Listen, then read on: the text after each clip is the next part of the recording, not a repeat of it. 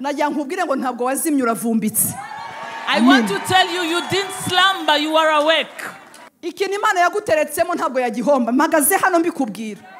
Something that God has placed in you, He can never lose it. Ibyo byo gutangira kwifusha ngo Mana cyura umugaragu wawe ntaho wenda kujya ndaguhanuriye ntaho wenda kujya.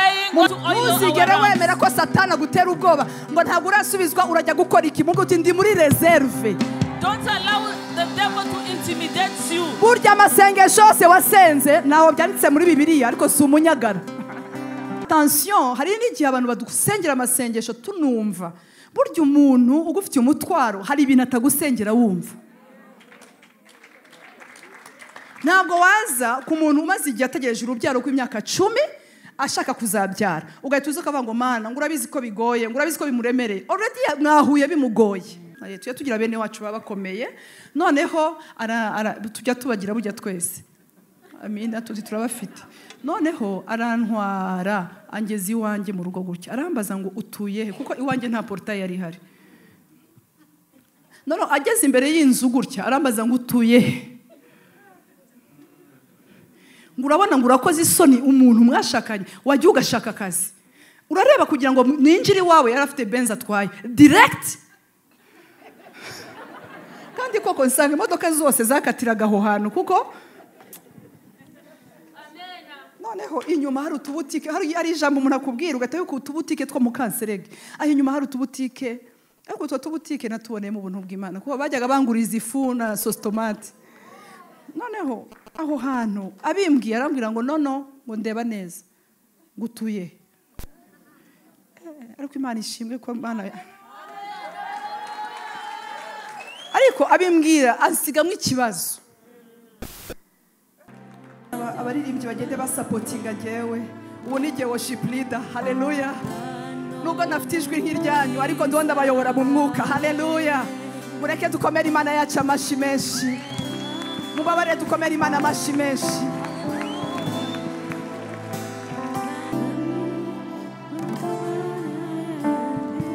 Asante Yesu. Basangumane n'uwa piano abandi. Haleluya. Komeza muri yo ndirimbo muri piano yonyine.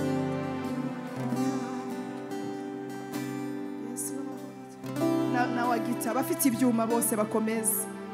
Abafite ibyuma bakomeza.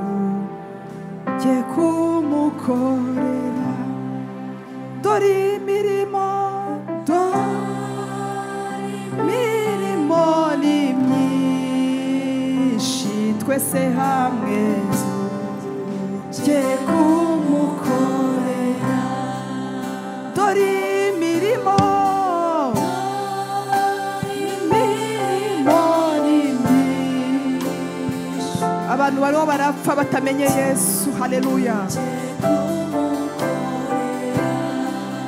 Tori mirimo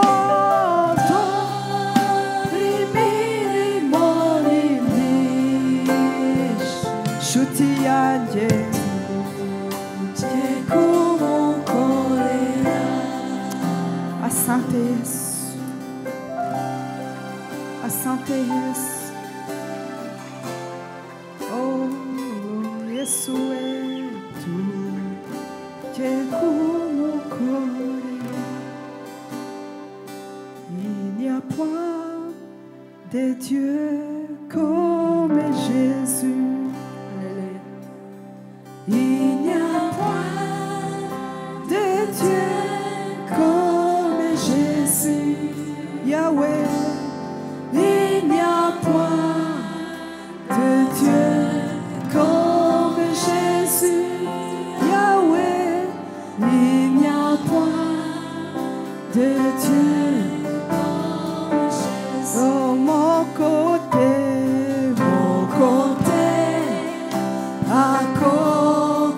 akokalinayo. Mon côté,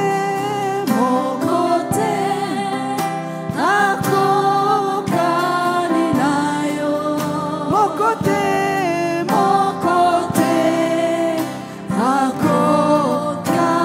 akokalinayo. Jésus, mon côté.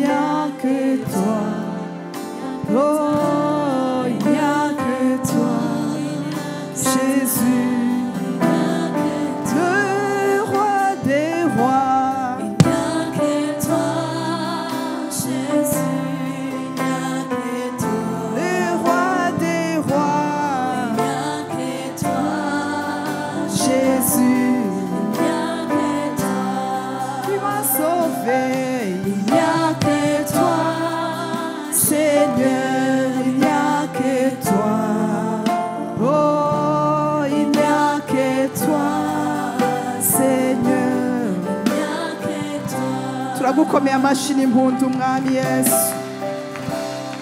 Ereka kuririmba nako nugusenga.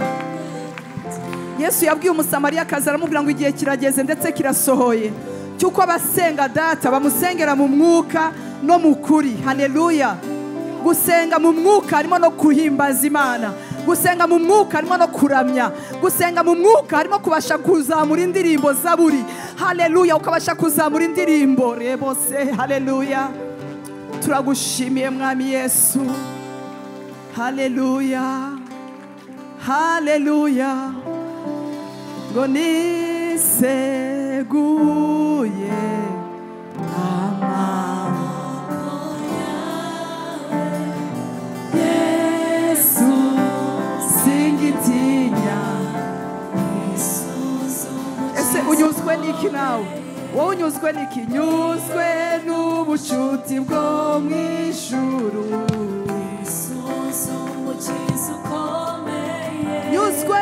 Nyuzwe n'ubucuti bwo mw'ijuru we. Niseguye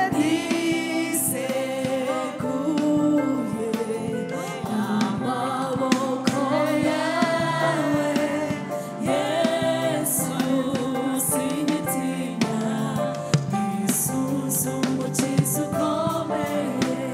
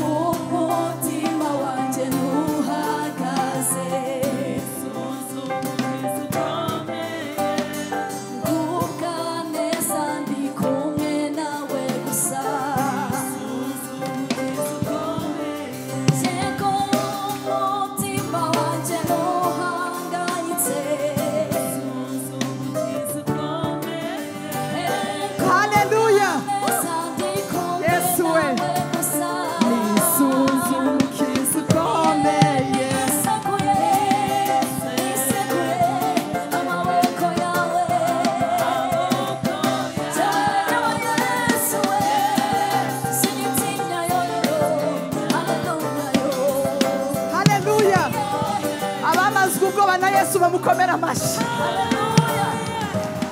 Haleluya.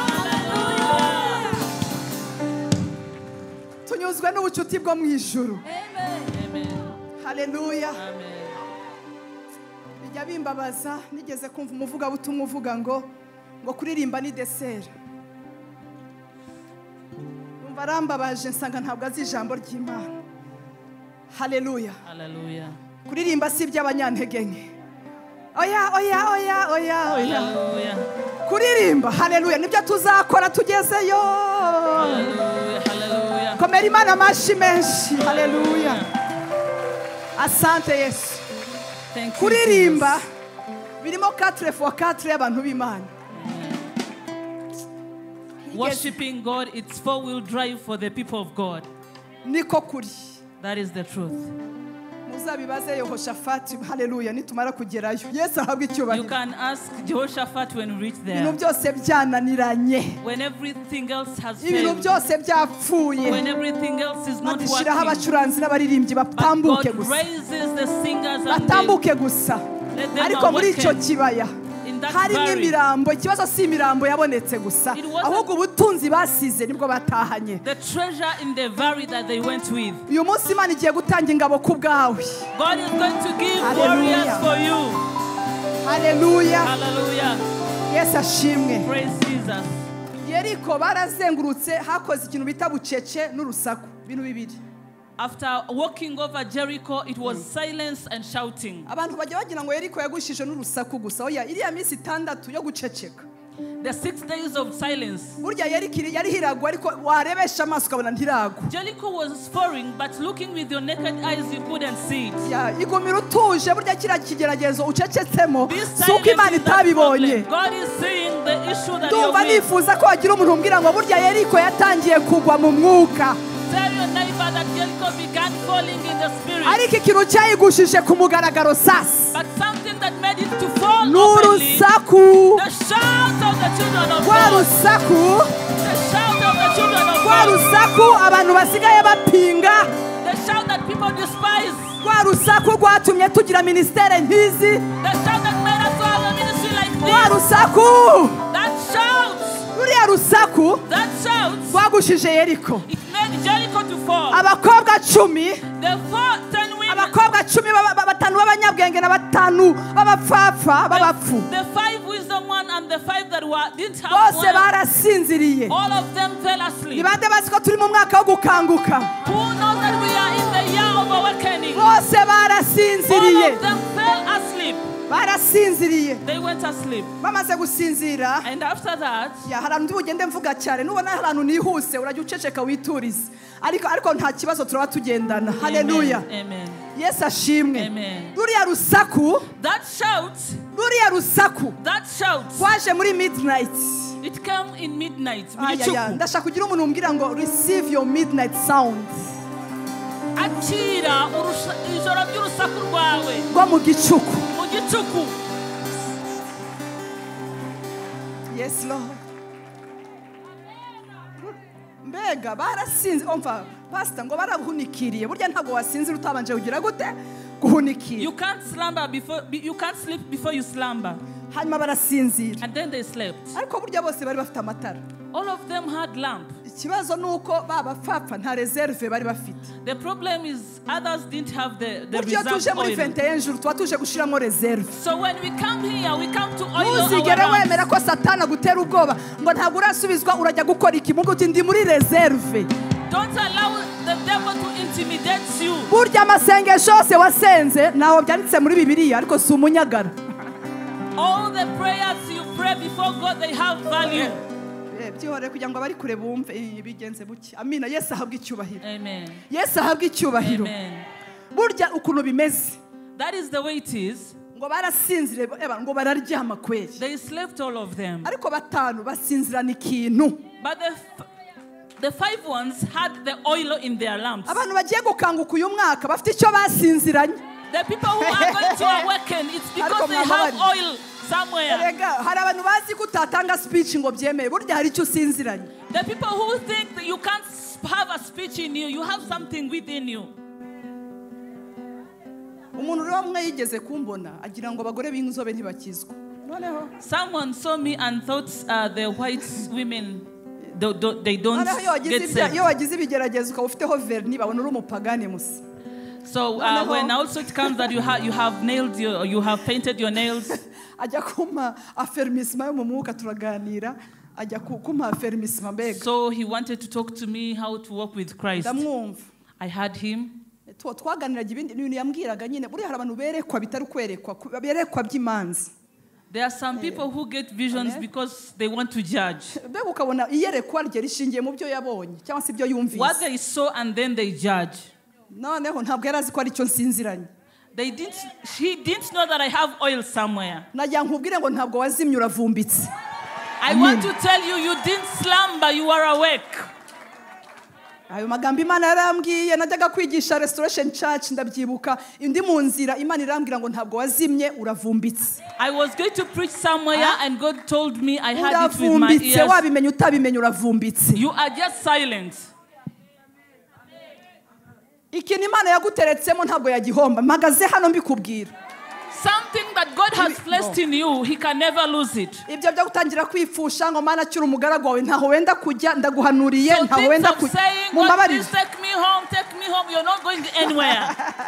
Na umva ntabwo uzapfa uzaraba. You will not die, you will live. Ikindi nta mukozi w'Imana urwa ku gasi. Hari cy'abanyarwanda bita agasi.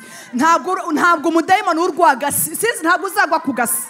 You will not just die. You don't have that demon over your life. Kana amagambo y'ubuhanuzi. These are words of prophecy. Ndibuka jewe nkihamagarwa n'Imana. When I was called by God. Yo turi mu masengesho mvuga experience. Sinkunda kuzivuga kugira ngo abantu batazubaka kuri experience. Kuko hari igihe umugore umwe yigeze kuba wenda yisengera ahantu. Imana imubwira ngo uzabigenze gutya n'abandi babikora gutyo. So twanga kuvuga ama experience cyane mu yindi minsi. Ariko mu masengesho ntabwo wakwigisha mu bintu by'amasengesho nta experience. When you preaching people in prayers, you have to tell them experience because it helps them. Yeah, birabafasha. It helps them. Kugira ngo tutabwira Matayo gusa. Amina. Not just reading Matthew. Hallelujah. Hallelujah.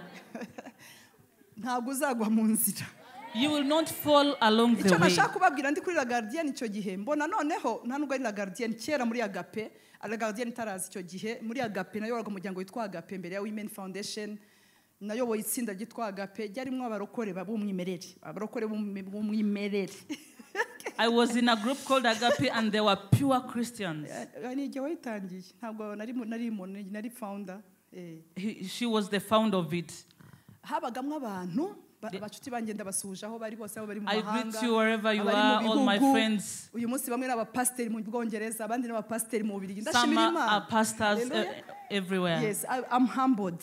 Cishijwe bugufi cyane ku bwanyu. Abantu twasenganaga batandukanye twari tugitaha duhura n'abahoze mu baki abahoze mu hano babantu nyine babaga bafite ibimenyetso batajyaga bahaguruka badafite ibimenyetso. People who could go with signs, not just going. Bene hari abarokore. There were some Christians. Bariho. They were there. Ubone wenda harabo mwahuye bakagucanga baracyariho. Even though you met some who mixed things, but they are still pure Christians. So when I got saved, I got a spirit of discernment. I got a gift of discernment. And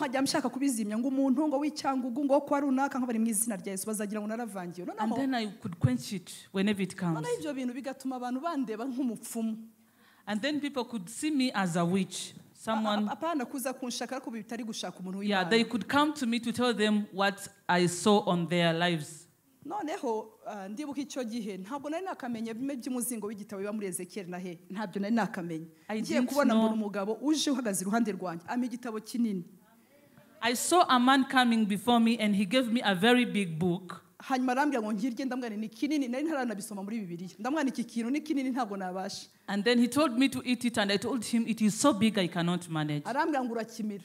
And then he told me you swallow it. Icyo cyo cyangeze mu kanwa kabagato karagenda na bugingo n'ubu njya nibazaho kagiye. And when I put it in my mouth it became so small. Hari genge nicara nkashaka kwicunga kagiye he mwoka cyari kinini cyane ariko narakabuze.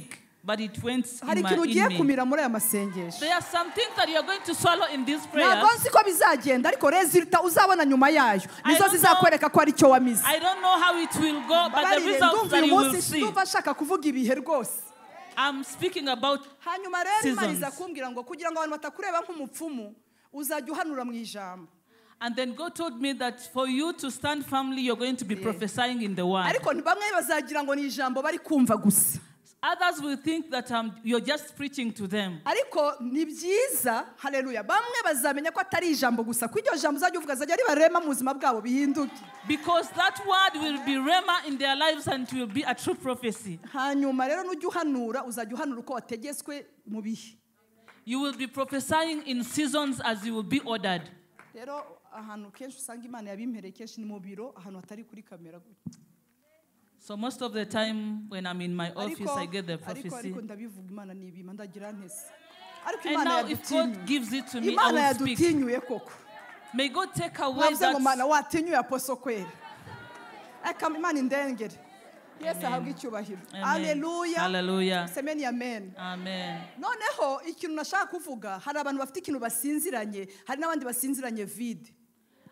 What I want to say is some people are sleeping with oil in their lamps, others are empty. niyo mpamvu nsaba umuntu wese uri gukanguka uyu mwaka That is why I'm asking everyone who is awakening this year, arye ku buryo ataba vide. you eat so that you will not be empty. mwamba bariye mukabyumva, kuko icyo uzakangukana nicyo kizakutinza ibwami. Because whatever you will be awakened with, that is what will take you into the kingdom. abantu benshi bageze ibwami na Vashti yagezeyo, Many people went to the king's palace, ariko even kuko Vashti. yagiye nta mpamba afite ari muri batanu b'abapfafu ntiyatinzeyo. But because she was Amen. empty in her, she didn't delay there. ariko Esiteri But Esther, kuko yari asinziranye ikintu mu rugo rwa Moridekayi, and because she had something within her when she was in Mordecai's house, wenda asa nk'abayaya ariko harimo ikintu kibitse, she looked like a maid, but she had something in her.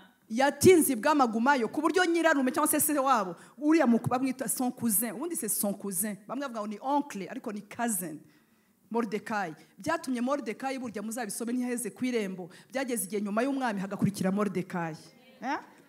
And because Esther stayed so long in the palace, to the extent her cousin Mordecai came to be the second to the king, because of what they had within them. gusinzira bibaho, ariko sinzira ni ikintu. Slumbering is always there, but please hari have igihe something within you. bazaguhamagara mu bintu biri international ntuzabure icyo uvuga.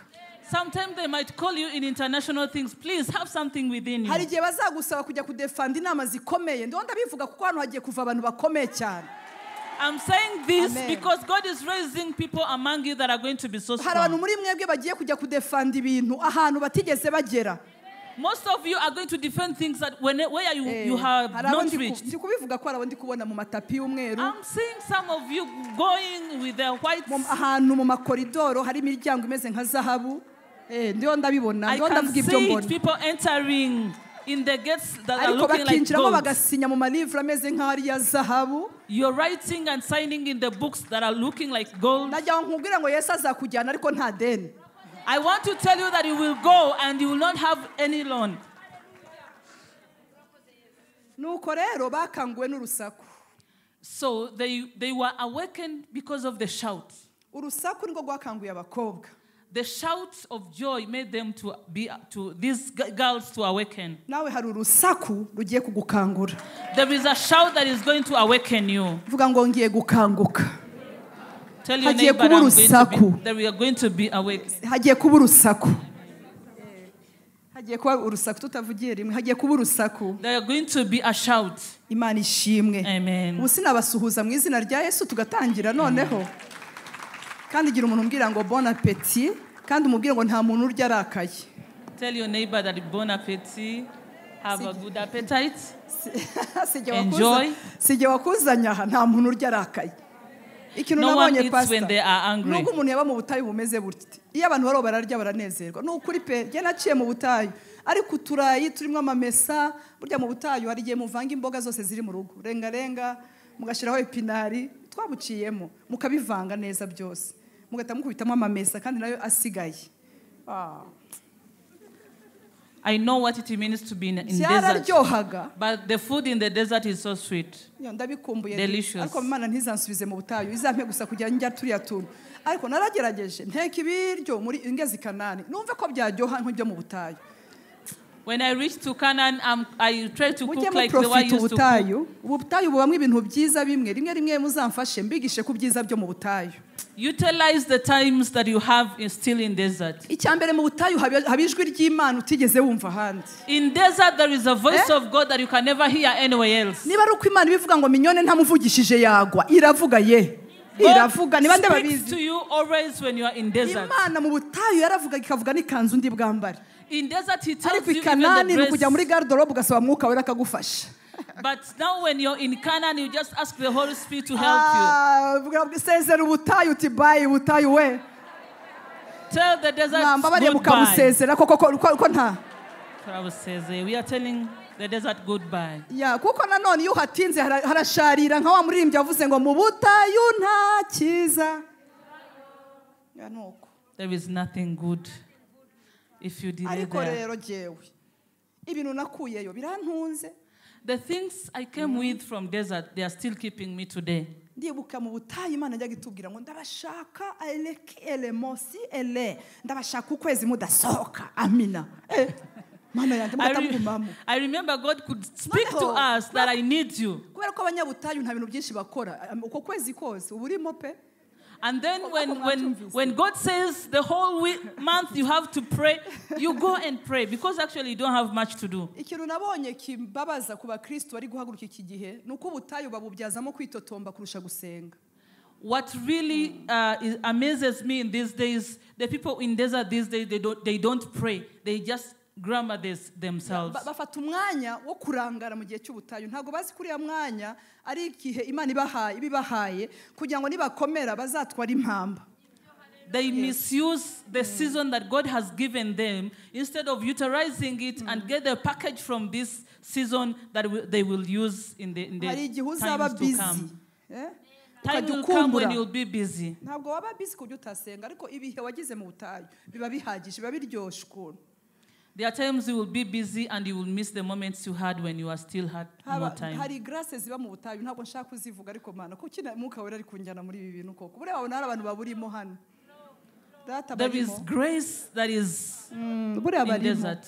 Maybe some people here are going through that. Kugira ngo Imana impe umugore umudamu umwe mu butayu kuko Imana yari iziko ntagurisha ifu mu ibumbi 70. Muha 70,000 angira igitaramo arayabyazamo umusaruro azana indifu asubirayo turunguka kandi ko twungutse tukarya n'ubugari bw'igitaramo ariko mwavuze ngo amina. Amen. Imana iraryoshe. God is so good. Jewe nta muntu wambesha ngo ntabwo nigeze mbona Imana mu butayu ntabwo wambeshye umuntu yetse ntarabuciyemo. You can never deceive me that there are no good. God is not there. Ntabwo imyenda isaza ngo ishire icyo ndakizi. In desert, all your clothes keeps to be new. Inkweto ntabwo zigucikiraho ngo birangire. All your shoes keeps to be there. Umva nubwo wimyoza turabizi ko ari ukuntu Imana yaguteye akantu. I know even if it is not good, but I know God has kept you there. Turabizi aba bantu barigirishamo ariko mbega ni ko ndi mu butayu. Impamvu ikibi cyaho icyambere nta munara wa MTN ubayo. In desert there is no network. Ubwo navugaga rero umunara winaha abantu barakwibagirwa abajyaga bagutelefona. People forget about you. When you call them they don't pick your calls. Utunze gatoroshi kandi ku buryo uko kwandikiye kuri WhatsApp nta kugeraho. You don't have smartphone. Abantu batangira kuvuga ngo warirase ntukitaba abantu ntibazi kumbe ko wavuye kuri ntuza. Sinzi ko mubyumva. Kubera ko ikintu cyambere Imana igukorera mu butayu igusigira housing. Noneho ariko Mana God keeps you in desert with your housing. Noneho abantu bakajya bibesha ko wabakiranye ukabibagirwa kandi umeze nabi. And people will think that you have everything, yet it is God who is keeping you. Imana iri kuvuga abakire bageze Kanani batwihanganire ariko naro ndabwira bari mu butayu mukomere kandi Imana iri kumwe nawe. Please bear with us. I'm just comforting those. Ndabizi ko ibyo ndi kuvuga harabitambutse ariko numara kurya ugahaga uramenye ntuzibagirwe Uwiteka Imana yawe yagukuye mu butayu ikagukura iwabo w'inyamaswa zihuma mbega aho yagukuye ntuzibagirwe. Please, whenever God will remember you and take you to Canaan, never forget where He brought you from. Umva rero ubutayu nansi ko bwarukiri naho ariko nasanze bugera New York kuko nagiye gusura umuntu New York nsanga nawe afite ikibazo cy'amashanyarazi bills zuzuye ndamubwira tubigenze gutati bills I thought desert or bad seasons only were here in Africa, but also they go even to New York. So najya nkubwira ngo niba uri gushaka ibipapuro byo gushaka kugwanya ugashaka ibyo byo kungufu byo gufojinga nayo buriyo naho buriyo. Even in New York, there were bad seasons. There are deserts there. Bills, everything. There are some people seated here. They have experience. They can tell you. Public schools, private schools zahariya zibamwe abana 10. Ariko public school ibamwe abana 6,000, abana 6,000. Uwize wavuye mu Burusiya, uwavuye Afghanistan, uwavuye imico itandukanye. Umwana akajyamo ngo ari hariga ku buntu, umwigisha kunywa itabi. Haba ari mu twana tw'imyaka 15 cyangwa se imyaka 13 tubigisha amatabi. Akana kakavayo gose kari muri public school nyine. Amina rero najya mbabwira ikintu kimwe. Mureke twihangane dukomere kuri Imana. Please be strong and stay on board. Ndashaka kumva abantu bari hari inyuma bavuga hallelujah. I want to hear people shouting amen. Rero nubona umuntu uri hanze ubweza kubase gusucceedinga nabo Imana ibahera y'umugisha ikabafasha kwigisha abana babo neza ikabafasha kugira guti ikabatabara. If you see someone making it over there, please also God finds them there and He helps them to overcome everything. Rero abantu bakunda iby'ubuntu mukomere mwihangana Imana izabavana mu butayu vuba bidatinze kandi izabigenza neza. So people who love free things, please bear with it. It's just seasonal, you will overcome it. None se ntitwavuze ko 21 jours tuvuga iby'umwuka duhaye tugataha. Dore ngiba arabiguhaye. This is what the Spirit of God has given us today. Imana yigeze kumbwira atari ko minyo kuki mubwira abantu crown nimubabwire cross. Kuki mubwira abantu crown, kuki mutabwira abantu ko Kristo yambaye ikamba ariko ririmwe amahwa. One time God told me that why do you tell people about the crown without telling them about the cross? Wala se iriya crown ubwayo crown cyangwa se babyita ikamba ni cyubahiro n'ubwiza ikamba. The crown is glory, is beauty, is everything. Ariko ikamba rya Kristo ryarimo n'amahwa. Nivuga ngo igihe cyose uri no muri glory. Mignone ntababeshe ngo nuko yambaye ikanzu ya green hano. Ariko ni ikamba rye harimo utuntu tw'uduhwa, akanuka guhanda ukaza muri 21. In every crown. Kanuka guhanda rebo shite. Hallelujah. Baba ruvuga ngo kanuka guhanda sha. Something that brings you back. Imana yarakoze kudusigira ibiduhanda turacyapfukama. Thank God that He left something for us to come back to Him. Irabizi ko turi abanyiginya. God knows where we are coming from. Twakubona hano se. Can we see you here if He didn't leave that thing in you? Ntabwo ari uburu nabagiriye kuba ndi kukimihurura mpari. Nanjye hari ihwa mba njombana naryo ariko nkaza. I know God also left something within me that brings me here. Ihwa rihwanye n'ikamba. That thorn that brings crown on you. Gira umuntu ngira ngo ihwa rihuye n'ikamba. Tell your neighbor that crown with a thorn. Ariko ndanezerewe. Mwabene numva afite umunezero. Amen. Yes ashimwe. Amen. Salomo se muzi ibintu byamubayeho ari hirya ari mu ikamba. Do you know what happened to Solomon with the crown that had thorns? Apostle is telling us to be lifted and go in a place that we are not used to. Do you know what happened to Solomon? Haje icyubahiriwe umugabekazi w'Isheba aramusura kumbe mu kumusura n'amazahabu azanye kumbazanye n'ubusambanyi.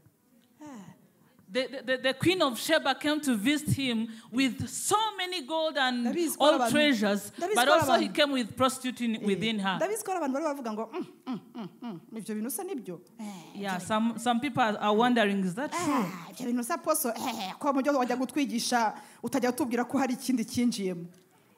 You normally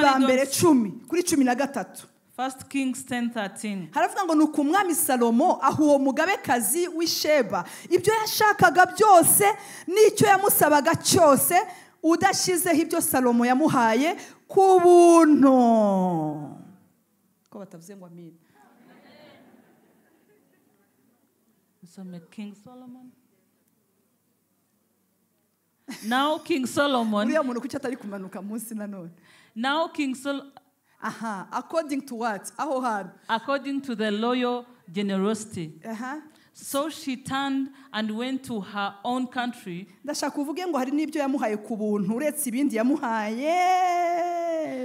from all other things, whatever she required. Apart from what he gave him with generosity.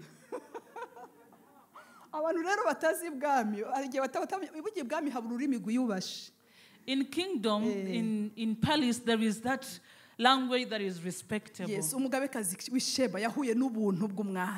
the queen of Sheba met the generosity of the king. The kings don't get drunkard, but they be full of grace. kandi ndabigishije abami bagira bate niyo mpamvu umugabo wawe iyo ari umutware mu rugo ntabwo iyo yasinze uvuga ngo wa mugabo yasinze uvuga ngo yaguwe neza wa mugabo nuko. Hallelujah. Hallelujah. Semeni amen. Amen. Hallelujah. Semeni hallelujah. Nakunda umugabo yagize ati nuko noneho ikintu ndashaka kuvuga kumbe Salomo ntamenye ko hinjiye izahabu ariko hinjiye n'ihwa. Solomon didn't understand that even though gold had come in, but also there is a thorn. Chapitre ikurikiyeho n'izindi murabona ko hahise haza connection y'umwami we mu Egiputa, haje connection y'abanyegiputakazi, haje abagore bageze ku 1000, haje ibyo bintu bitandukanye. Ni ngo hinjiye umuryango ukomeye wa Satani hamwe n'icyubahiro, ariko hari ahantu hinjiye ibindi bintu. Salomo umuhungu aramunyaga, baravuga ngo ubwami bugiye kujya ku muhungu wawe. Iyo bujya ku muhungu we byibura bukajya yari bwose. Murumva hagiye igice. Ni kuvuga ngo iyo bikunda mumbabarire, iyo bikunda hakaba umuhungu we, kuko burya umuhungu wawe umwana wawe ashoboye kugumana buri kintu cyose wanezerwa. Ariko umuhungu we Rehobowamu, haleluya, yafashe imiryango ibiri, ariko haleluya Yerobowamu afata 10. Arangije aragenda ajya gukomeza ubwo bwami ahantu bitwaga Penueli twaraye twize, aho Yakobo yigeze kwitira izina abariho bajya gukomereza ibyo bintu. Hanyuma Salomo aratakaza. Muziki Imana yamuhanyishije, ndashaka mvuge glory ihuye n'ihwa. Muziki Imana yamuhanishije, ntabwo yamutwaye ibiryo, ntabwo yamutwaye ubwenge, ntabwo yamutwaye ibyo bintu byose. Murabizi ko Nebukadinezari akenge kagiye, ariko kwa Salomo ubwenge ntabwo bwagiye. Icyubahiro nticyagiye, kubaka inzu y'Imana ntibyagiye, ibyo bintu bitandukanye ntibyagiye. Hagiye iki? Ngo hagiyemo ikintu cyitwa gusuzugurwa. Umugaraga akamusuzugura, abamutegura ku meza bakamusuzugura. Yarasuzuguwe. Uzi gusuzugura n'ubwenge, uzi gusuzugurwa uri umunyabwenge, uzi gusuzugurwa uri umwami, uzi gusuzugurwa ufite ibitabo wanditse, ariko abantu bose bakajya bavuga ngo dore kira kigabo, dore uko cyabaye. Muzi ko n'umwana w'umukobwa w'umurokore yamusuzugura amuga ati ya ndirabura, ujye umenya ibintu, ntabwo nshobora kubana nawe. Igisuzuguro cyagiye kuri Salomo. Niyo mpamvu uyu munsi aya masengesho turimo hamwe hari abantu bafite amazu, bafite ibintu byose turasengera hano, ariko batakaje icyubahiro. There are some people here that have lost glory. God is bringing back your crown. Kandi iryohwa ryari ryarinjiye iwawe uyu munsi reka risohoke. And that thorn that has entered your house today, God is taking it away. Narivuze ngo risohoke, aho uvugira amena naho ngaho. May God take it away. Bene data ndashaka ko tuganira kuko turacyasasa. Tuzavuga imfunguzo 7 muri aya masengesho y'imisi 21. We will talk about 7 keys in this praise of 21 days. Ariko nakomeje kumva umwuka wera ambwira ngo ndangize iki kintu cyo gusasa, cyo kwimurwa tukajya ku rundi rwego. But the Holy Spirit have been telling me to lay the foundation of lifting you to one level to the other. Kubera iki nshaka kubivuga? Why do I want to speak this? Turi ku mwaka wa personal awakening. We are in the year of personal awakening. Bene data biravuga ngo abantu babiri bagendana batasezeranye. The Bible says, can two people walk when they have not agreed? Ntabwo bishoboka. It is not possible. Ntabwo bishoboka ko abantu babiri bagendana just. It is not possible that two people walk when they haven't talked anything. Rero ntabwo nabambabeshe mbabwiye ngo gukanguka ku giti cyawe nkubwire ngo nta kiguzi kirimo naba nkubeshe. I will be lying to you if I tell you that your personal awakening doesn't start with you. Nukuri mbabwiye ngo gose mugiye gukanguka nta kiguzi naba mbabeshe. If I tell you that you will just awaken without any cost, I will be lying to you. Bibiliya ivuga ngo nkunda bankunda kandi abanshaka umwete bazambona. The Bible says, I love those who love me, but those who seek me, they will find me. Abanshaka umwete bazambona. Those who seek me diligently, they will find me. Ngo harimo ikiguzi cyo gushakana Imana umwete. That means it is costly to find God. Amen. Amen. Ikiguzi cy'ububyutse kirahari. There is cost for revival. Ntabwo hashobora kubaho revival hatariho repentance. Ntabwo haba ububyutse hatari ukwihana. Ntibishobora umva muzaba sinzi ugaho muzabukura, ariko igihe cyose hagiye kubaho revival habaho ikanguro ribanza ryo kwihana. Wherever there is going to be a revival, people first repent. Kandi abantu ba mbere bihana nabitwa ko bari imbere mu bintu by'Imana.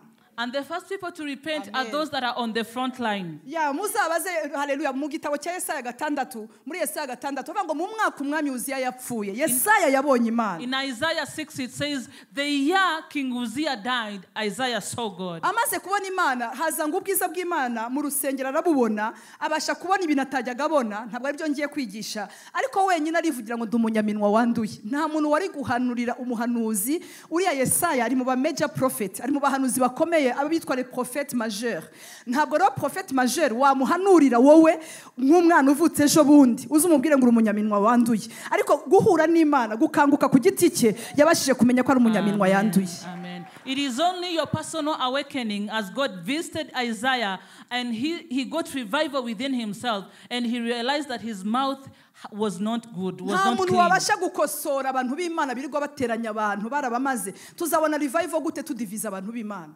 We can never receive the revival of God when we still divide people. Ntabwo bishoboka. It is not possible. Bene data imbaraga zirahari ariko abantu baratatanye.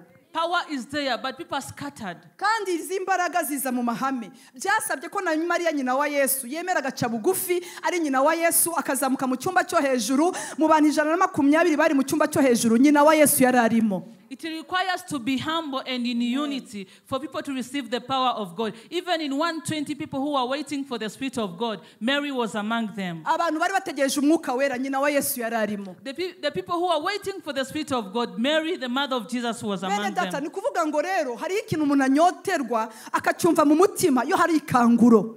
So there is something that you get thirsty for, that is revival. Mbega hari ukuntu wumva ibintu bitandukanye. So you feel things differently. Icyambere utangira kumva uri tired, urambiwe manipulation, satanic manipulation. Ukumva urambiwe ikandamiza rya Satani. Ukaryumva kuri rambiwe muri wowe. You first begin feeling you're tired of satanic manipulation. Ukumva urabyanze. You feel that you're tired of it. Ukumva hari ibintu nubwo utabivuga ariko uri kwigomeka kuri ibyo. Ukumva ntabwo biri gukunda. You begin rebelling on the things that are not good. Ibintu bipfuye. Things that are not godly. Ugatangira kumva amagambo adafite umumaro abacuti bavugaga ibyo bigambo ugatangira kubaha igihe gito. And then your friends who have been speaking evil, you begin giving them time. Ugasigara wumva ubakunze utabatakaza nk'abavandimwe ariko igihe cyawe utakibaha. You love them but you keep a distance from them. Ya ugatangira kumva umeze nk'ukuntu Yesu yari ameze kubera inyota y'ikanguro Yesu yari afite. Ababyeyi be bavuye i Yerusalemu baramusiga. Yesu asigarana na bya bipapa bifite ubwanwa bugera hangaha. Bari abapapa ntabwo bari abanyamwuka. When the parents of Jesus had lost him, he stayed with those people who had long beards. They were not spiritual. But they were theologians. The person who has an awakening in himself, he begins loving the word of God. You love to hear the word of God. You want to understand it. Jesus stayed there. Staying there,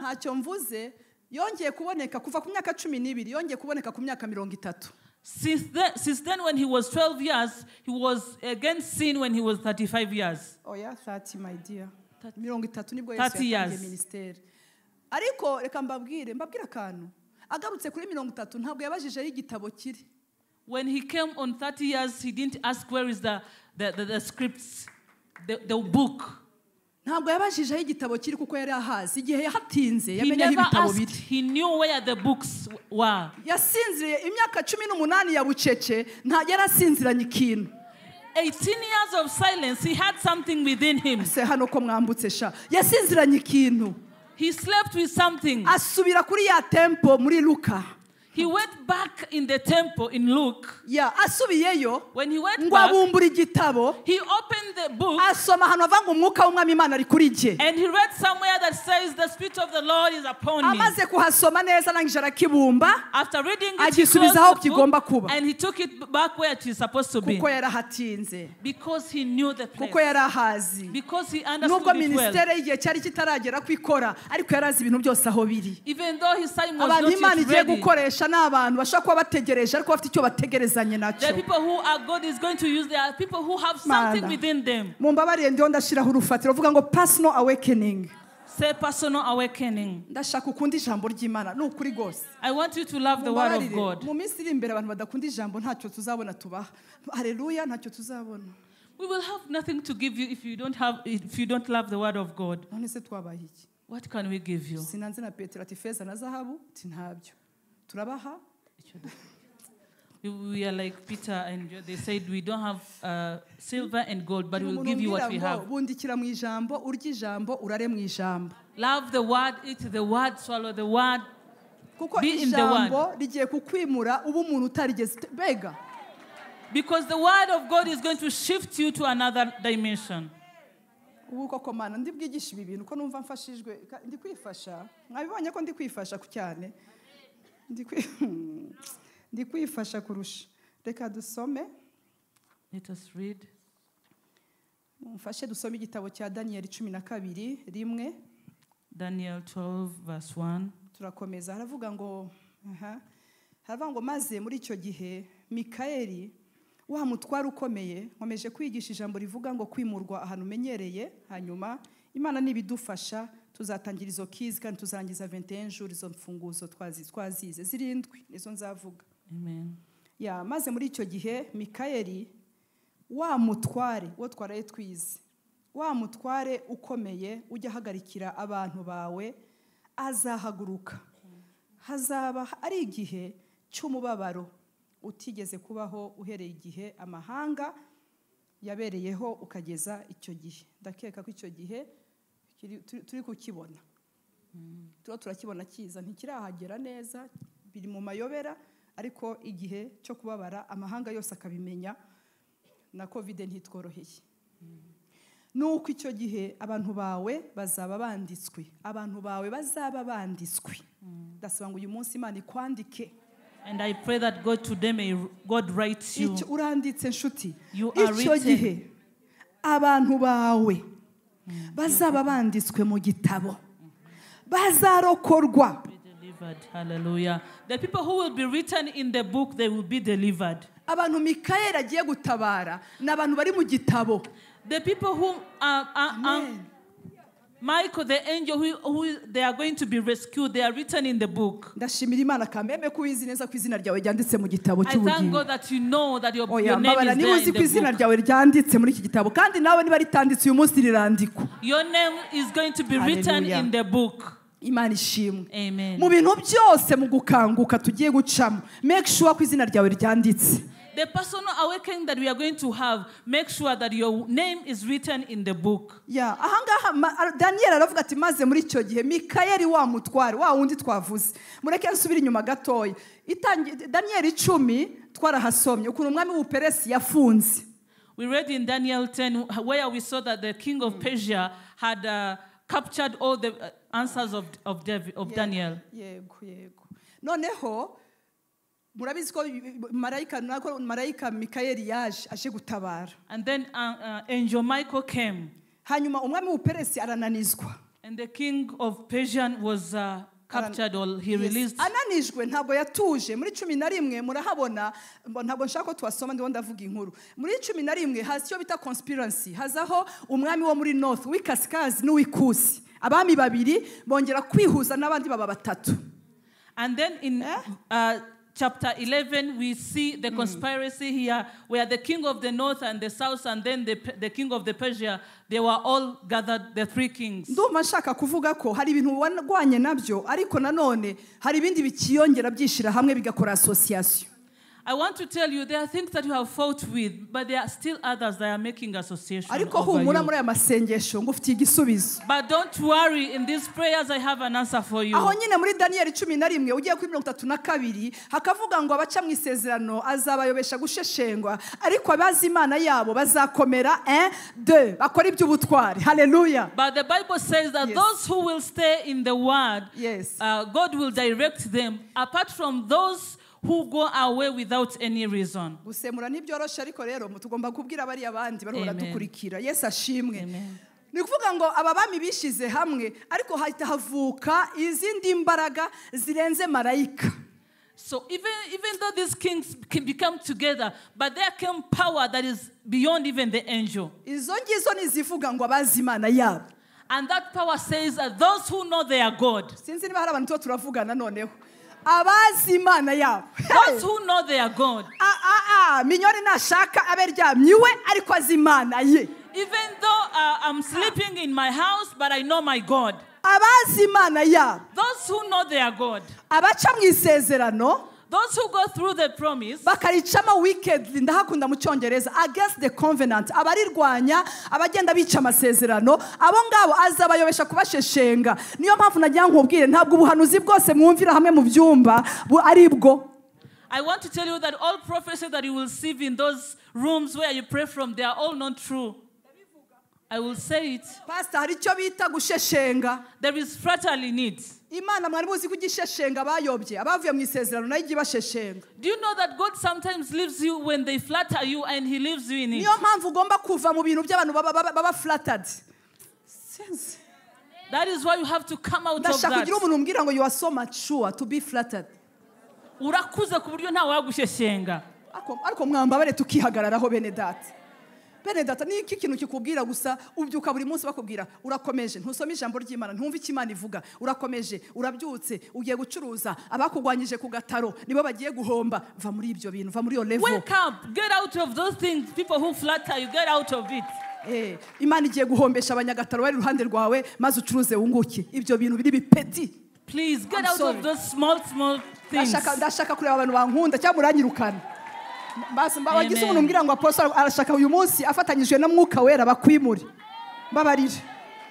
Kuko uyu mwaka hari ama dimension ugiye kujyamo. This year there is a dimension you're going to enter. Murambabare hari ama dimension mugiye kujyamo ababyeyi. There is a dimension you're going to enter. Hari izindi mbaraga. There is another power.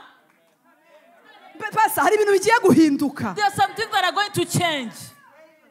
Nibyo koko Mikael azaza. Yes, true that the angel will come. Ariko azaza je azanya ari renfort, azaza ko ari renfort. He will come to enforce. Muzarebe ni ingabo zohereje, ni igihugu cyohereje ingabo. Cyohereza renfort ariko abambere bagerageje.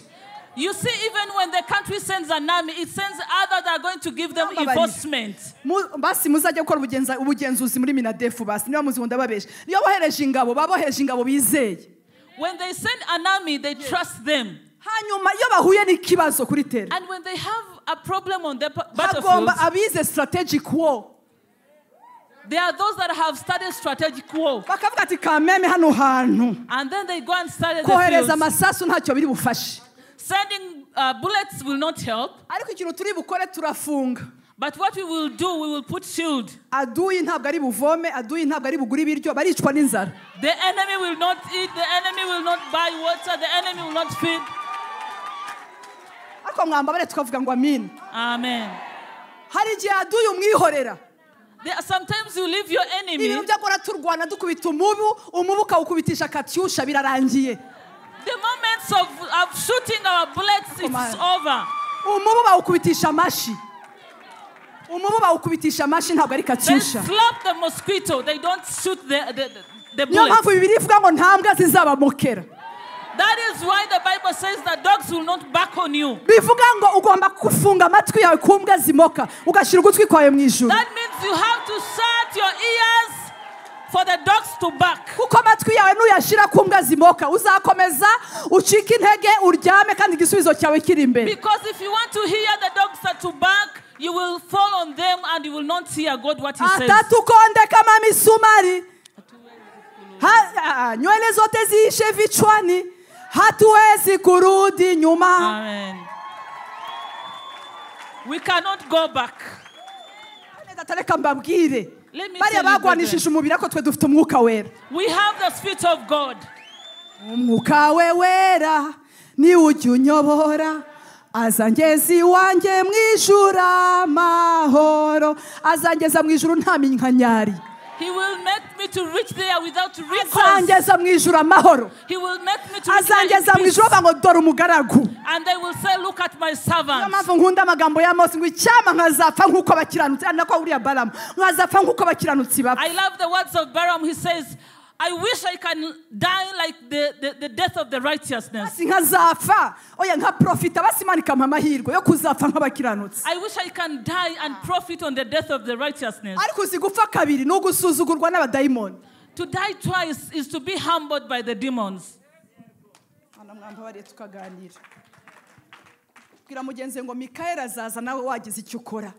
Angel Michael will come, but also you have to do something. Hariho ibintu nawe ugomba kuvuga. Buriya abantu ba pastor mumbabare nigishe. Abantu bajya bagira ngo Eliya ngo burya ngo afunga imvura ngo yarahanuye. Burya basoma gute Bibiliya? People think yarategetse ntabwo yahanuye. People think that uyu munsi numva ngiye gutegeka. But he ordered. I want to order also today. Ndumva ngiye gutegeka ngo inzara irarangiye. I'm going to order that. Ndumva ngiye gutegeka ngo ubutayu burarangiye. Is over. Ndumva ngiye gutegeka ngo icyo gisuzuguro gisohotse iwawe. That sameness is going out of your family. Amen. Tugomba kwimuka. We have to lift. Tugomba kwimuka kamera. We have to be lifted. Harantu tugomba kugera. We have to reach somewhere. Nukuri pe. Amen. Ndumva uyu munsi ngiye kuvuga ngo mwese ko murahanga abategereje imbyaro mugomba kubyara. Those who want to give birth, you have to receive. Kuko atmosphere turimo. Because the atmosphere irimo abantu bari muri Daniel 11:32. It is for the people who are in Daniel 11:17. Abazimana ya. Those who know their God. Abangabo ntabwo ari ibirya kare. No, it is those who know their God. Ntabwo ari ibirya kare abantu bakiri ba petit. They don't eat early. Kongo igihugu iyo igihugu kigize ibyago kikagira umwami w'ikirya kare nkuko Salomo n'umuhanga kweri muri Ecclesiastes 10:16 igihugu kikagira ibyago kikagira umwami w'ikirya kare umuntu nyine w'ikirya kare umuntu uguye mu bintu atarateguwe. The person who has fallen into things when he wasn't ready for them. Umuntu uguye ahantu hashashe ariko nta preparation. The someone who has got answers without being prepared. Kiba kigize ibyago. The country has gotten. When they talk of a nation, it is not a nation like maybe it is a generation.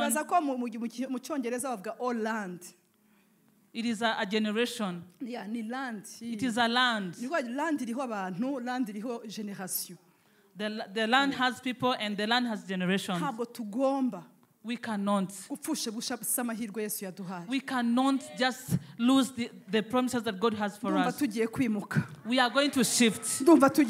We are going to lift our faith.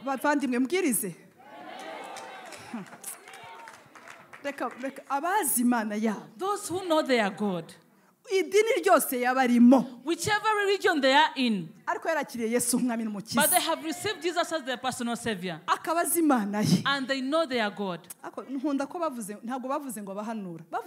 They didn't say those who prophesy, but those who know their God. Not those who have visions, but who know their God. They will have strength. They will first have the strength before they go to do great works. God is going to make you strong in this year. You will go, yes, but you will have no famine in your house.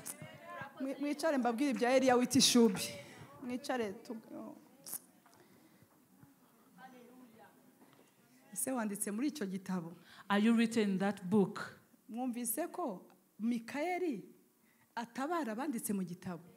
Have you heard that Michael comes for those people who are written in the book? Even though you go in the market and have the clothes like those for army, you cannot just be an army like that, a soldier like that.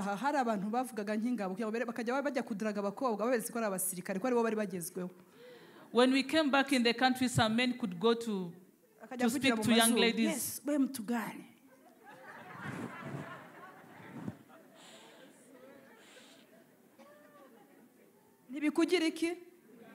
That doesn't make you to be a soldier. They are written somewhere. Niyo mpamvu Bibiliya ivuga ngo ntawabasha kugira gute muri rwandiko rwa Timoteyo. Ntawaba umusirikare ngo yishire in this life yishire mu by'ubu bugingo ngo abakinejeje uwamwandikiye iki pastor mbabara kuvuga neza uwamwandikiye nivuga ngo kuba ari ingabo afite uwagize gute uwamwanditse ahantu. For you to become a soldier, you are written somewhere. Rero uri muri amige cyanyuma. You are in an army of the last days. Yo, narinzi ko ugiye gushima Imana ko uri mu ngabo z'igihe cya nyuma. You are in an army of the last days. Niyo mpamvu tubona abantu benshi bahagarara kuko bitwa aba prophet. Ngo you know what? I'm in the last days army. You. Amen. Ariko bavuga ngo amina. Amen. Ukabona umuntu amaze amezi 7 akijijwe 7. You see someone getting saved for 7 Agahita ategeka abantu months. 50 cyangwa 100 cyangwa 200 abwiriza ngo bamwite daddy. And then you gather some few people surrounding you to be called daddy. Wabaye grand frère ko ntacyo bitwaye no ukazaba na Be daddy. just a brother and then. Ko nayivuze ngo amina. Amen.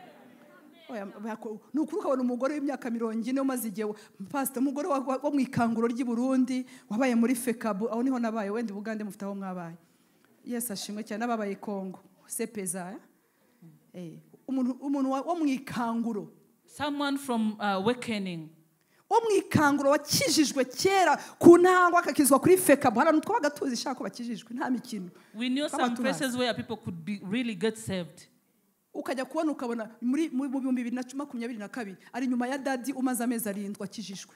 And then you see someone wongeye kumuzomera someone with that experience in salvation following someone who has been 2 months born again. That this is my daddy. A woman like me. Akagenda nyuma akomwavuze ngo amina. Following someone so called daddy. Umwaka akijijwe. Not even 1 year getting saved. Ngujya koraho gusa uriya mudadi akoraho. And that daddy of ours just touches. Can you please know your God?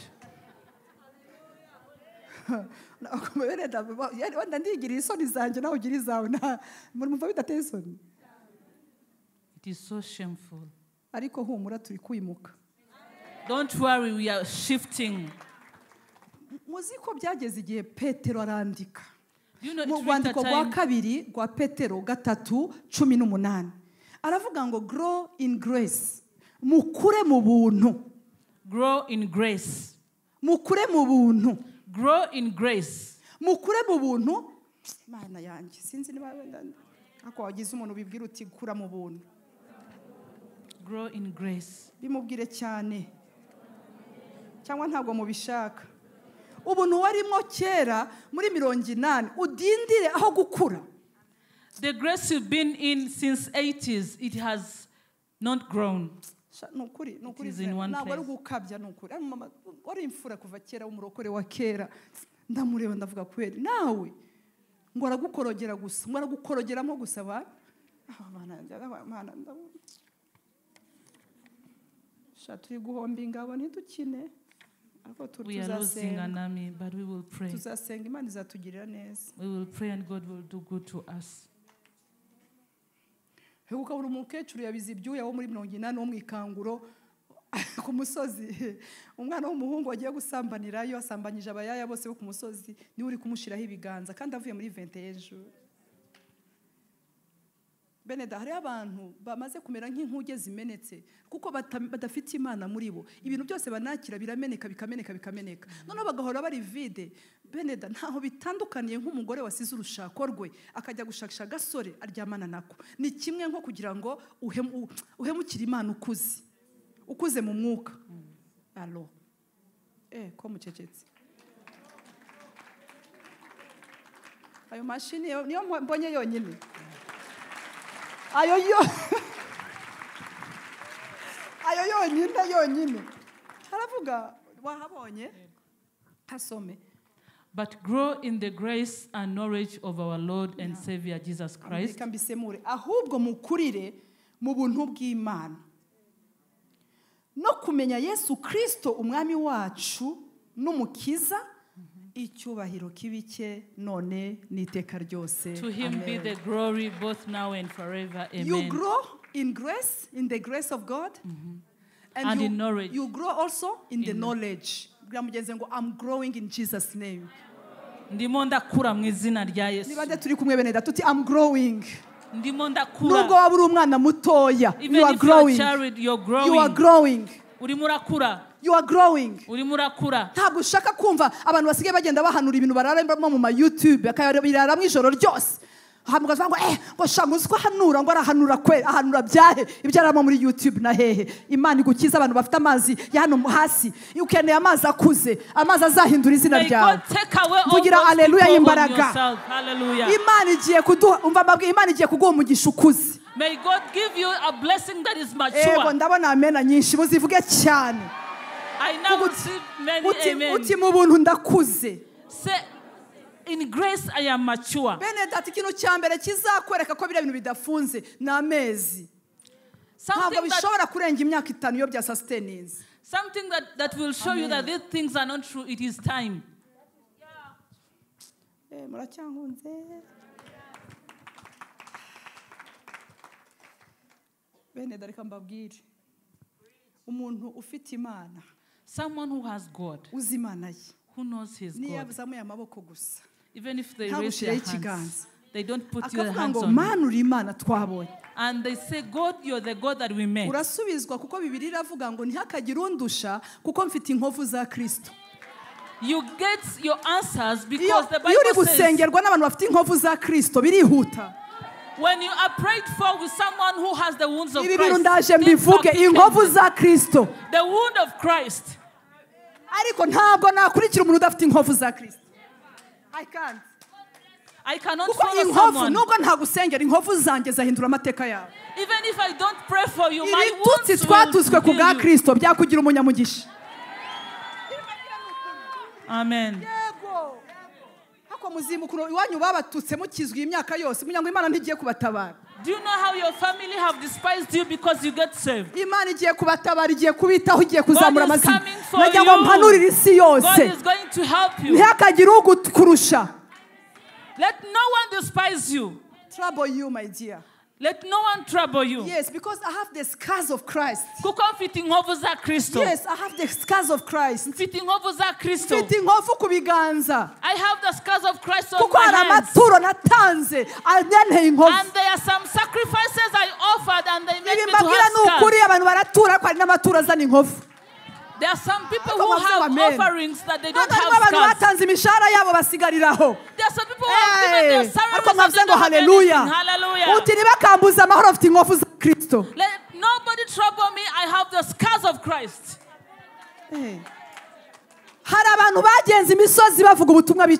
Some people walked mountains that are here. And they are ntabwo bakoreye kuri Zoom na YouTube bazamutse imisozi. They never use Zoom and YouTube. Ibirenge bikara kubera kuvuga ubutumwa. They walked mountains and preached. None uyu munsi abantu bashaka kurya iby'ubuntu. And some people today they want to harvest freely. Ntabyo uzabona rero uzabibona. You will not get anything. Kuko inkovu zizana ibishitsi. Because scars bring something that is tangible. Njyewe ndumva uyu munsi nshaka kwigisha ijambo ry'Imana. I want to preach the word of God today. Hey. Yes. Abazi Imana yabo bazakomera. Those who know their God, they will receive strength. And then they will do exploits. This year you're going to do exploits. You're going to do exploits. It is the time of doing exploits.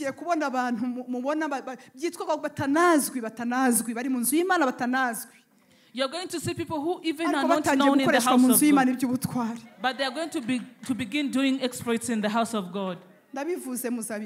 You will see it, I have prophesied it.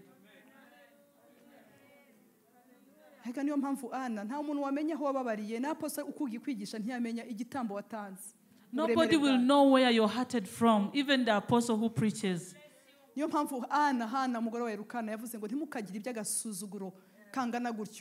That is why Hannah said nobody should despise me, it is only God. Some people measure you and they think you should go to village. May God lift you and make you to sit in a place that is worthy for you. Amen.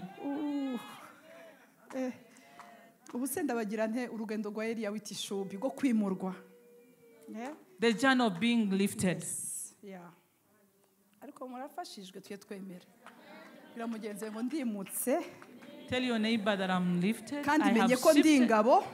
And I have known that I am an army. Kandi menye ko nanditse ahantu. And I am written somewhere in a book. Kandi menye ko Mikayeli azafasha abanditsi. And I have known that my angel Mike will help those who are written somewhere. Mwumva bidasobanutse? Umva rero umugabo witwa Eliya tuzakobimeze ejo urwandiko rwa mbere ngiye kurubabwira hanyuma dusenge. Urwandiko rwa mbere 1 Kings nari nkikomeje rwa mbere rw'abami 19:4. 1 Kings 19:4. Hanyuma ukomeze aho hantu. Mbega igice cya 19 nguhaye devoir. You will read it by yourself. Hallelujah. Uyu mugabo witwa Eliya. This man called Elijah atangiye urugendo, nta muntu wamubwiye ngo rugende, arutangiye. Avuye mu giterano, tugiterane kiri international. This man has started a journey. Nobody invited him, but he had come from an international conference. Burya abantu magana inani kuri Karumeli ni conference. 800 men on the mountain. Karumeli. Nujya wumva izina ritaje ugihorera. Ariko kuri Karumeli. But on that mountain. Hanyuma abantu magana inani. 800 people. Magana 450 babayari, magana 4 basheri. Muri upfa abantu igiterane. It was a big conference. Abonye Imana. He has seen God. Kandi ayibonye amaze kwiyereka kuhura n'umugabo witwa Ahab. And first he had met a man called Ahab. Hanyuma aramubwira ati rwose ndashaka duhuza abantu n'iki byose. Mbese diricamo ahura n'abantu nacyo gihe yavuze ngo muzagezayo guhera mu rungabangabo. Mbega ndo ndiruka ageze ku musozi rero akora ibikorwa byagomba gukora, igicano kirasanwa, gitambo cyane nimugoroba kiratangwa, ibikorwa byose biraba. Hanyuma abona réussite cyangwa abona succès ku musozi w'Karumeli, Imana ishimwe. And after doing whatever they did on the mountain, he got success. He was successful, and it was finished. Yeah. So ndo ndavuga cyane mu kwimurwa ko ntimutakaze Ezekiel 8:3 gutura ahantu hagati y'ijuru n'isi. Don't lose Ezekiel 3:8 to live between 8:3 between the heavens. Don't lose that chapter in you. So ndashaka gufokasinga ku bakristo ntabwo nongera gufokasinga ku semozi. Yesu ashimwe. Amen. Reka wakomeza semori. Noneho uyu mugabo amaze kubona success kuri Karumeli ahura n'igitero. He was attacked after having this conference. Yego, ahura n'igitero. He was attacked. Ahura n'igitero kimubwira ko ari usigaye kabisa. And then he was told, you're the only one that is remaining. Ariko uyu mugabo atangira urugendo rwa wenyine. But this man started a journey of himself. Dikwigisha kukwimurwa. I'm teaching about being lifted. Atangira urugendo, urwo rugendo ruramutwara rumushira munsi y'igiti cyitwa igiti cy'umurotemu. This man went alone the whole journey. Are you listening? Ku giti cy'umurotemu sinzi ahantu waburi. I don't know where you are. Aricara munsi yacyo. He sat under that tree. Hari impamvu Bibiliya ivuga iki giti ikavuga n'izina ryacyo. There is a reason why the Bible speaks about this tree and its name. Ubu buri muntu wese nubwo twicaranye ntabwo turi munsi y'ibiti bimwe. Everyone here have different trees that they are sitting under. Abantu bicaye munsi y'igiti cy'ubukene barakivamo. Some people are sitting under the poverty. Ubu hari umuntu wicaye munsi y'igiti cy'uburwayi Imana irakimusohoramo. Others are sitting under the tree of sickness. Hari umuntu wicaye munsi y'igiti cyo gutinda ahantu ibintu byaradindiye arakivamo. Others are sitting under the tree where they have stayed for so long. Burya ibiti birahana ko biratandukanye. There are so many trees and they are different. Iki giti mu mpamatwi yanyu yo mu mwuka cyane cyane. Iki giti Eliya yagiye kwicara munsi bavuga ko cyari igiti ibitonyanga byacyo ngo bikugezeho. Ibitonyanga by'icyo giti byakugeraho ngo ugacikagurika. They say this tree that Elijah sat under, if it's drops, falls on you, you could break. Yego no gucikagurika. You could break in pieces. Uyu munsi hari ahantu wicaye ari kugenda ucika intege ntabwo uzi ikintu kiguca intege. Buri munsi. You're sitting under a tree and every day you break. You don't know what is really ndashaka guhinyuza umuntu uri kunyumva. But I want to tell you who is listening to me. Hari igihe kimwe nacitse intege kandi Satani anyereka ko ndi mu bihe bibi. Ariko nsanga hari ibihe bibi bikomeye naciyemo birenze ibyo ndimo. Ariko icyo gihe nari inkomeye. There is the time that the devil brought some seasons over my life, and I realized that they were even not even so bad like the one I had won before. Hari ahantu nigeze kwicara Satana nyumvisha yuko nkomerewe ariko nareba ahantu nigeze kwicara nkomerewe ariko icyo gihe nari nkomeye. Amen. Ni bande bari kunyumva ibyo mvuga. Hariho saison sibyo Grace uragenda untegereza nubona nkomeje nganira mbega ari ibiganiro biza kumwigisha umusemuza gatuza. Hari ibihe rata sibyo nukuri naciye mu butayu mu bibazo bikomeye ariko nkagira imbaraga nkishakamwe gucika intege nkabibura. Kumbe ikibazo ntabwo nari mfite igiti cy'umuretemo. Donc nari ndi mu bibazo ariko nkumva nta nibihari nkumva ndi munsi y'ikintu cyitwa ubuntu. Nari munsi y'igiti cyitwa ubuntu. Amen. Niyo mpamvu nababwiye ngo mukure mu buntu. En fait iyo uri munsi y'ubuntu abantu barakubabarira ariko we ntiwibabarire. Abantu bagatangira kugira umutwaro wawe ngo nturarongorwa kandi we nturabiruha. Ubuseribateri bwawe uracyabwinjoyinze. Ariko ukabona abandi babuze amahoro. Buryo uri munsi y'igiti cyitwa ubuntu gituma kuko attention hari n'igihe abantu badusengera amasengesho tunumva. Buryo umuntu ugufitiye umutwaro hari ibintu atagusengera wumva. Ntabwo waza ku muntu umaze igihe ategereje urubyaro rw'imyaka 10 ashaka kuzabyara ugahita uza ukavuga ngo mana ngo urabizi ko bigoye ngo urabizi ko bimuremereye. Already mwahuye bimugoye. Iki nakeneye kuri wowe ntakeneye ko ukomeza kuvuga biragoye mana biragoye mana biragoye. Biragoye genda uyisengera iwawe. Ako mwambabari. Amen. Ni bande banyumvise basi. Amen. Rata mwanyumvise pastor kunyumva neza ngende nkomeze. Noneho hari ahantu nabaga kanserege hariya tukaba kanserege. Ngiye ndibuka ko hari umuvandimwe ndamwubaha tuya tugira bene wacu babakomeye. Noneho tujya tubagira bujya twese. Amina tuzi turabafite. Noneho arantwara angezi iwanjye mu rugo gutya. Arambaza ngo utuye he kuko iwanjye nta portail yari hari. None ageze imbere y'inzu gutya arambaza ngo utuye he. Ngurabona ngurakoze isoni umuntu mwashakanye wajya ugashaka akazi. Urareba kugira ngo ninjiri wawe yarafite Benz atwaye direct. Kandi koko nsanga imodoka zose zakatiraga aho hantu kuko noneho inyuma hari utubutike hari ijambo umuntu akubwira ugataye ku tubutike two mu kanserege. Aho inyuma hari utubutike ariko utwo tubutike natuboneye mu buntu bw'Imana kuko bajyaga banguriza ifu na sostomate. Noneho aho hantu abimbwiye arambwira ngo nono ngo ndeba neza gutuye ariko Imana ishimwe ko Imana ariko abimbwira ansigamwe ikibazo sibyo ariko agira ngo aragiye nari umusazi agira ngo aragiye nkumva mwami kubana gufi bintera ubwoba n'amaganya Yesu nigihe giti nta buriya rero umuntu yari mu mwuka aranezerewe ahindura n'indirimbo uko yitwa nigihe giti mirabigacya noneho nkara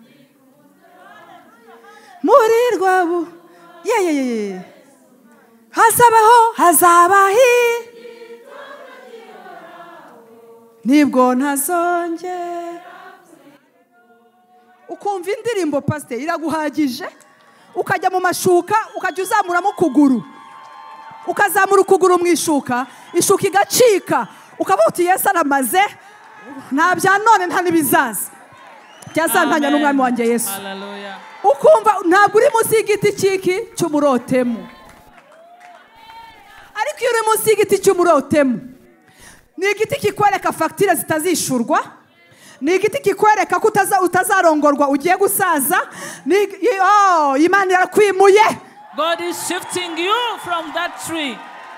Imana irakwimuye ndakubwije ukuri. Icyo giti sasa cy'umurotemu. That tree kikwereka ko umugabo atazakizwa. It shows you that your husband will never get saved. Noneho bene data umugore wansanze arambwira ati apostle ati ntugire ikibazo ati kuri ibyo uruhuke ntuzongere no kubinsengera. Kubera iki ati bujya abantu bo kurimbukana n'abasomye muri Bibiliya bagize bate?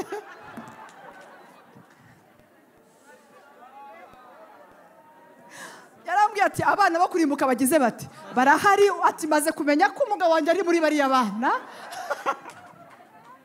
Ni igiti cy'iki cy'umurotemu. It is being under that tree. Igiti cy'umurotemu kikwereka ko abana bawe ntaho bazagera bataziga warigeze kubigisha. Igiti cy'umurotemu uretse nshuti ahantu ntabwo biri bukunde wewe ntegereza. Igiti cy'umurotemu kiraza kuko nta nubwo wabisemura biba bigoye. Igiti cy'umurotemu. Yesu we. Umva ibi ni by'Abanyarwanda. Ibi ni by'Abanyarwanda n'Abarundi ntakunda abandi bose birwariza. Igiti cy'umurotemu kikwereka imyaka utinze muri worship team ko wagize icyo uyimarira ngo ntacyo yakumariye, ariko iyo bireba ntacyo yakumariye. Ariko igiti cy'umurotemu kikwereka ko wahateye inkunga gusa nta ntunga haguteye. Igiti cy'umurotemu kikwereka ko wowe uri apotre bara abakristo uhora imbere buri munsi baraza bakarya bakataha bakaza bagataha kandi koko wabireba koko baraniko biri baraje baratashe baragiye myaka 10 12 13 aba wasenge bakunguka bakazagaruka bahombye. Igiti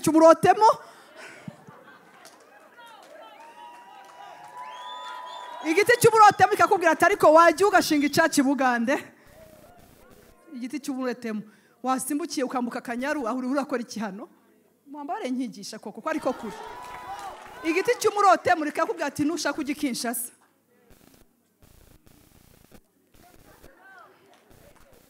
Ndabesha. Igiti cy'umurotemu kikwereka abagenzi bawe.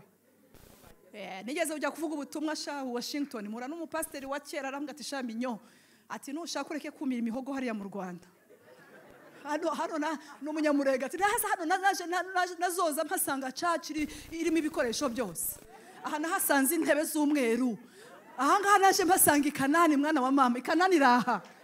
Pastor yarambwirije arabwa ati kanani raha kandi koko yanyakira mu rusengero rwo nkabona intebe z'umweru ataguze bamuhaye kuko abantu nta bubyutse bafite. Bamuhaye urusengero rurimo intebe rurimo buri kintu cyose ahazungurusha n'ibitabo bya theology basize birimwe aho ngaho. Arambwa ati unzonza nicara gutya ati hazaza numva yanyanja y'ibirahuri. Vuga ngo haleluya.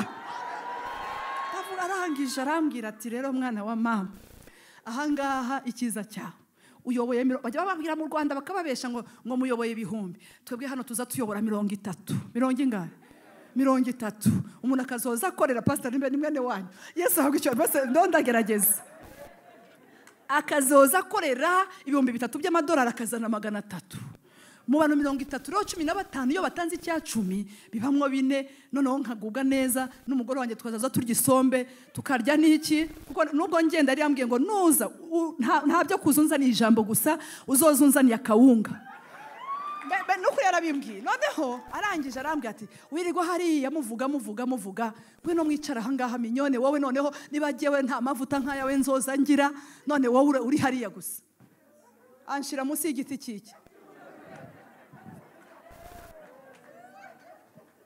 ariko marafashijwe ntabwo ari cye nyine nabonye ko benshi bari munsi y'igiti cy'umurotemu. Yesu arakwimuye.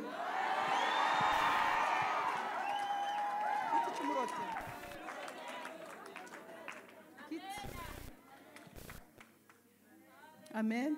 Igiti cy'umurotemu ni umwuka ukuzamo ukanivumbura ukavuga ngo yo nasenze arahagije. Nibitara yumvise yirwarize. Amen. Ntacyo bintwaye. Uyu muntu yamaze kugera munsi icyo giti ntatinya no kurimbuka. Bime by'abahanuzi bagukanga ngo urarimbutse aravuga ati ndamaze kurimbuka ndimbutse mu rwinaha reka ninshaka ngenda handi ndavuga ukuri. Mana yanjye utigiti cy'umurotemu kiragucagagura kigaca ibyo watekereje byose kigacagagura umutima kikajya ku birenge kikajya ahantu hose kigacagagura mu bucuti kikakurangiza icyo giti. Hanyuma murebe umuhanuzi muzima prophète des nations prophète Mana yanjye prophète Elijah arangije aravuga ngo ntacyo ndusha abasogokuru banjye niba barapfuye bishoboke ko basogokuru be banyoye inkono y'itabi ati ntacyo mbarusha ko burya Eliya twumva witushubi gusa arahandi hano ujye mwumva ngo se yitwaga nde ni Eliya wahe arangije abati basogokuruza banjye n'ubundi barapfuye ntabyo mbarusha acha na mini fanye nini ni daye. Arangije marayika musanga muri rya shamba marayika musanga muri si ya cya giti cy'umurotemu. Iri joro ndaguhanuriye marayika araje gusanga aho hantu.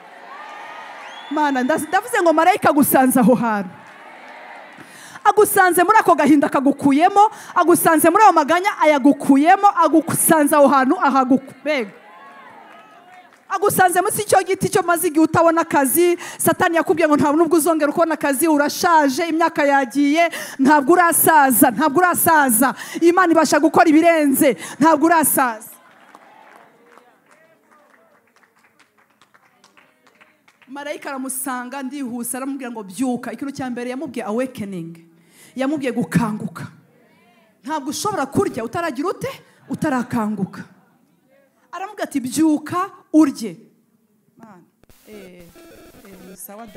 Aramubwira ati byuka urye. Awake and eat. Oya byihorere, twambutse ariko ubugumye aho gusa. Ntusige. Byuka urye. Arangije kuri ako masaha yagiye, arangije arabyuka agira ate, ararya. Ariko kubera igiti cy'umurote mukira kumara imbaraga ku buryo niyo warya urongera ugasinzira. Yarariye arangije agira ate. None marayika wagusanze ubushize aragarutse kandi agukanguriye icyarimwe. Narinzi ko bari muvuga amina bano bantu. Arangije ubwa kabiri, marayika ntazaza rimwe, ntabwo azaza rimwe. Arabizi ibyakuremereye, arabizi ibyakugoye muri iyo myaka 10 ishize, arazi intambara wahuye nazo, aragarutse. Arangije aramugaburira, aramukangura, aramugaburira. Amaze kumugaburira aramubwira ati yinda uzayigendera iminsi 40 n'amajoro 40. Nawe ayo masengesho y'iminsi 21 Imana yakuzanye ngurye kugira ngo iyinda uzayigenderemo imyaka myinshi. Ntabwo uzapfa, uzabona abuzukuru n'abuzukuruza bawe. Mumvugire haleluya. Uzabona abuzukuru n'abuzukuruza bawe n'ubuvivi.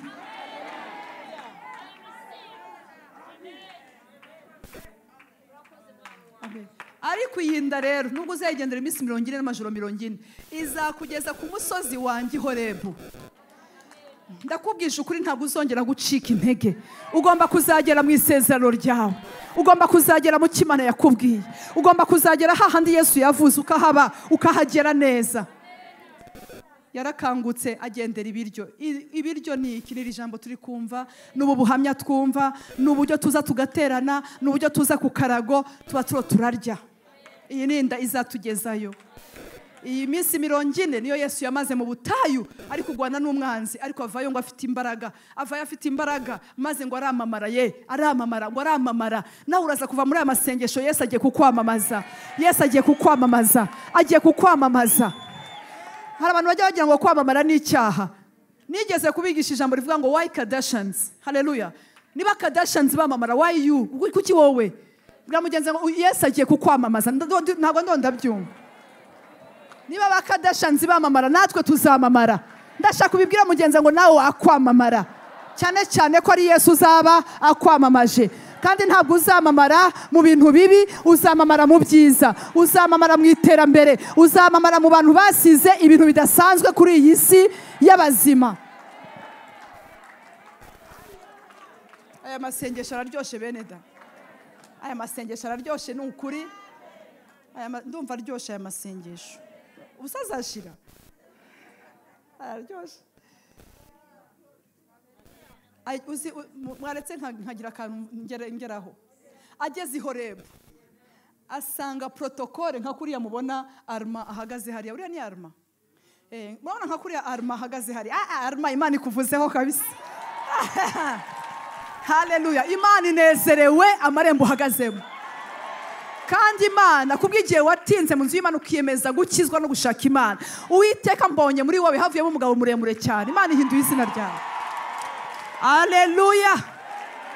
Mumvugire ngo amen. Nubundi yitwa Birinda abagabo. Muhungu mwene Birinda abagabo kabisa ahagaze neza. Vuga ngo amen. Urabona ahantu nka kuriya Arma ahagaze. Uwiteka narize ntabwo Imana imusize. Mwamubonye? Haleluya. Imana ishimwe. Ayo ni amazina Imana ivugiye mu iteraniro. Imana ishimwe ko nanjye izina ryanjye igiye kurivuga mu iteraniro muri uyu mwaka. Haleluya.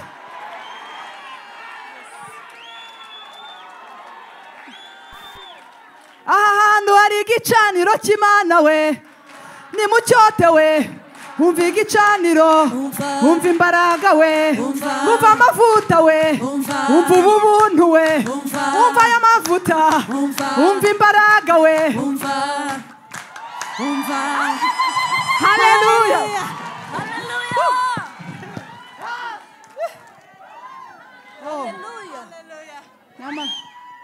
nyamara banza hano hantu hari ububyutse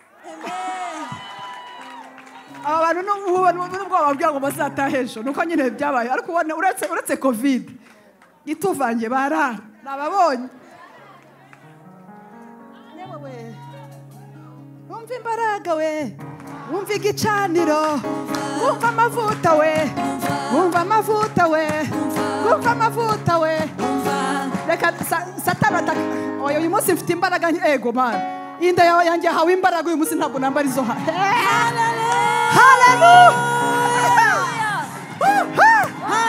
haleluya haleluya yeah haleluya ege nanjye mba ntashinga Yesu ahabwe icyubahiro amen beneda kambabwire ahura n'Imana kanawe izina ryawe Imana rivuge mu iterano hagarara hano nkwereke reba nk'ubu Eliya aje akomanze ageze i Horebu muzi ko Yesu ajya mu buvumo ahita ahura n'Imana ku muryango w'ubuvumo kuko igihe cyo kuba mu buvumo cyari cyagize iki cyari cyarangiye ashaka gusubira muri bwa buvumo ndakurahiye mpagaze hano nk'umushakazi w'Imana reka mvuge ngo nk'umuhanuzi w'Imana ubwo buvumo wari ugiye gusubiramo ntabwo uzasubiramo ubwo buvumo bw'amadeni ubwo buvumo ibintu byo kubaho uri muri ubwo buvumo Uwiteka bishizeho iherezo ni ukuri ndabivuze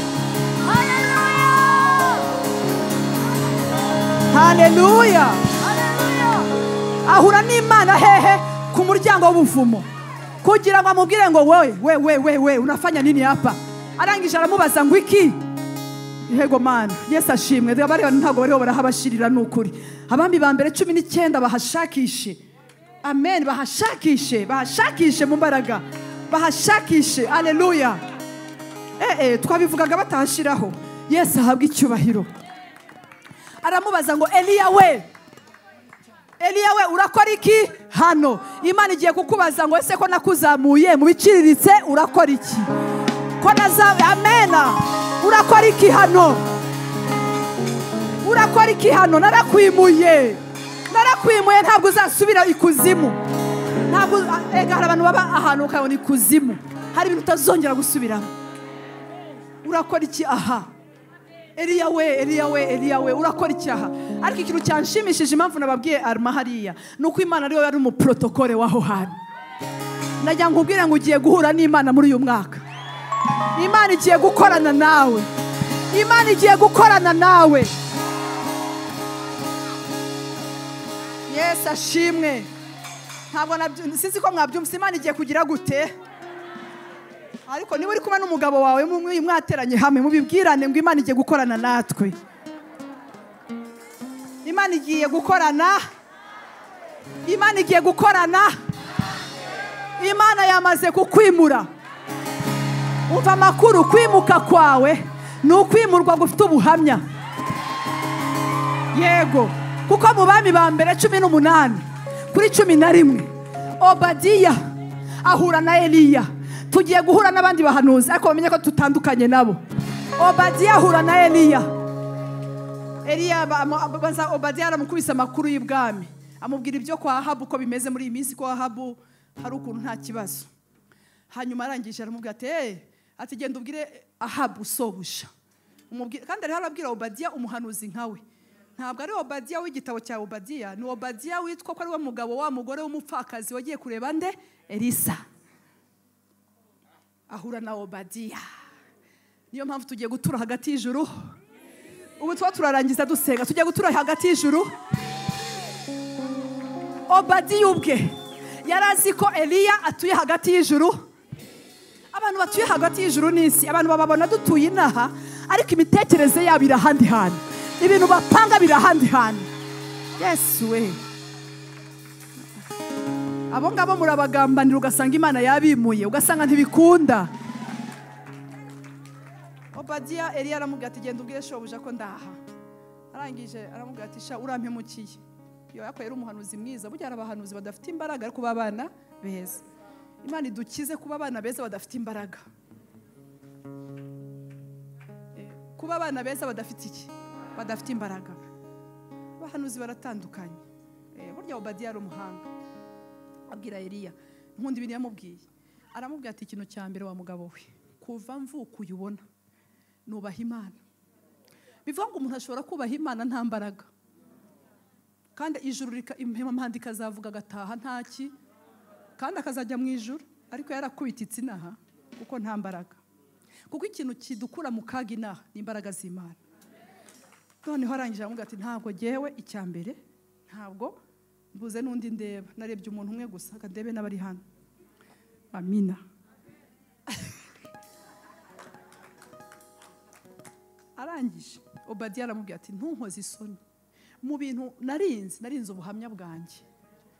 Obadiya, kuva mvuka dore nganari sinjya nubaha Imana, none ugiye kunkoresha amakosa kuri databuja Ahabu. Ngende mubwire ngo uri hano kandi uzi ibyawe Eliya ibyawe ntubizi. Icya mbere turabizi ko umwuka w'Uwiteka ajya kuzaho. Hanyuma umwuka w'Imana iyo yakujeho rero ajya guterura akakujyana ahantu tutazi. Singibi hariya ko abantu bari he 11 amina 12 yego mana yehe umwuka w'Imana, the spirit of the Lord will carry you to a place I do not know. Wowe ndakuzi umwuka w'Imana araza kuguterura agutwara ahantu twebwe tutagize gute tutazi. Umva nkubwire ngo bakwiciye amariba, ngo bagusenyeye amariba, ngo bakwiciye ibintu. Umwuka w'Imana uyu mwaka agiye gukubikira ubutunzi ahantu batazi.